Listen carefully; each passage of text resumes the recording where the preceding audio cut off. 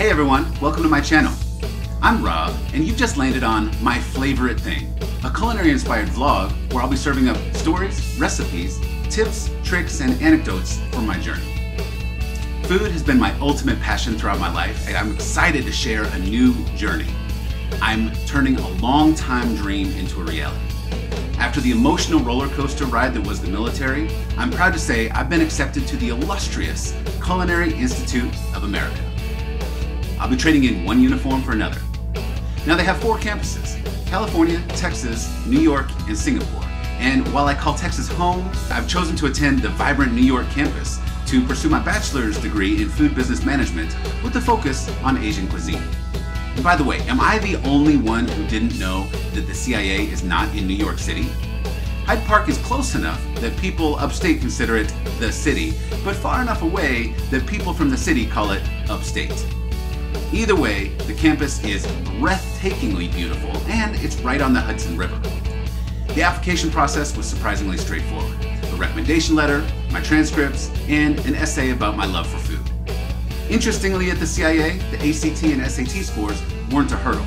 It's great if you have them, but they're not a requirement. Now, I am super excited to join this incredibly diverse community. There are more than 3,000 students on campus, and they come from each one of the United States and 49 countries. In fact, international students make up more than 15% of the school's population, with the largest number coming from South Korea. If you're interested in applying as an international student, I've put an informational link in the description below.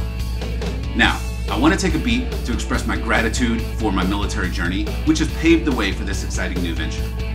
Not only do these soft and hard skills transition well to the culinary field, but veterans are blessed to have multiple funding opportunities to pay for college degrees.